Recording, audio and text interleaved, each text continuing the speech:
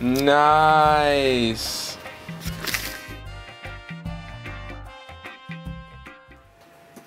So this is my new MacBook Pro. Mid-April or so, 2010 version. It is a 15-inch, 2.4 gigahertz Core i5 MacBook Pro.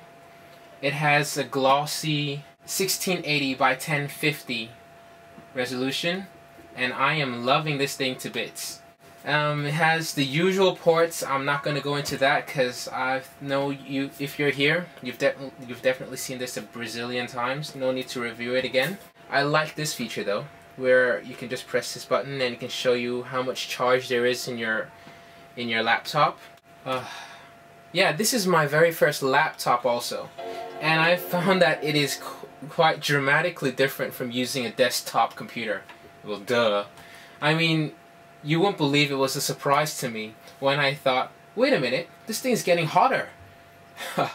Yeah, I found out that around this area of the MacBook Pro, I don't know about the other versions, different Macs or whatever, but especially this area can get heated quite a bit. Not on top really, but under. So if you're using your MacBook Pro on your lap, be careful for this area. And then again, I don't need to tell you because you've probably used laptops far longer than I have. The laptop computer itself is really, really fast. So there's Safari, then you can turn on Mail. I love Mail, by the way. I have 3 email accounts. I have iWork, Photoshop, and I love the Mac webcam camera. It is brilliant. I think it is worth it because, like, some people say the text on the screen is a bit hard to see, but you already have functions like to zoom in to the web page if you really want to make it bigger. But I don't really have any problems reading text on the higher resolution display.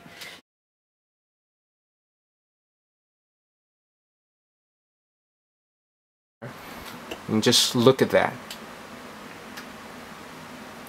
This is playing from YouTube, and it's... Look at the colors. Far away,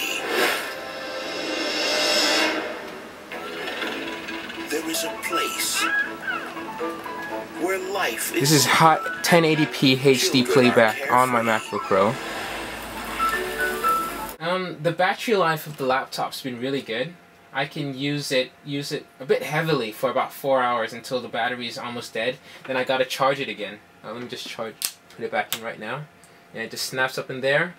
And we can see the light come on, and the screen will get brighter to show that it's charging. But at the moment, it's just about fully charged, so it's not really gonna do anything. That's why this is green. Otherwise, it'll be orange and saying, "Oh, it's charging, charging." I use Safari, by the way. I don't use Firefox or Google Chrome or the other OS browsers because I don't know. I'm comfortable with Safari. I think it's fast enough. You can do exactly what I want to do.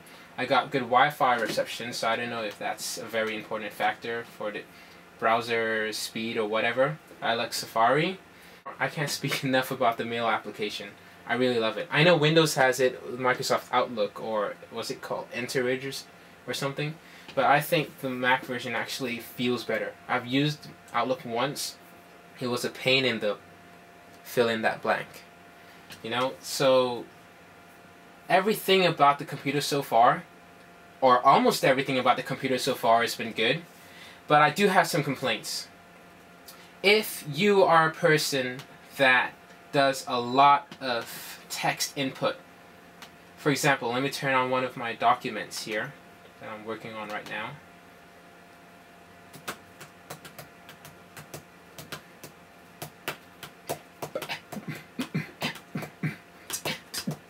Alright, so I've got this document open here, and I've written lots of words on it. It's a really long document, and I've still not finished. The thing about this is, when you're typing on this thing for a prolonged period of time, this part of the laptop is going to cut into your wrists.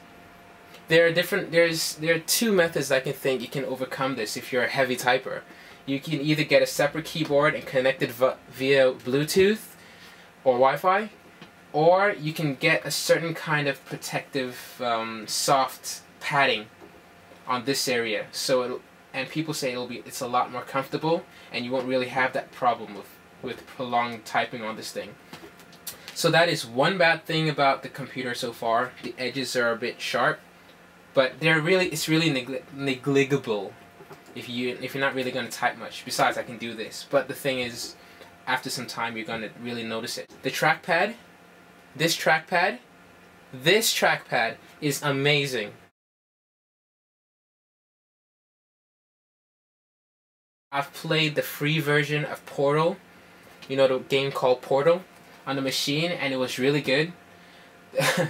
Again, I'm a really amateur laptop user, so I was not prepared for the fact that when you start playing the games on this, the fan's going to kick in, the graphics card is going to really heat up, and the thing's going to go smoking hot. Luckily, I got a fan up there that I turn on when I'm going to play the games, and it sort of cools the machine as I'm... Oops. It sort of cools the machine as I'm playing with it, so it's not really that big of a deal. This is a really, really good machine. I would recommend it 100 times to absolutely anyone. I love Apple.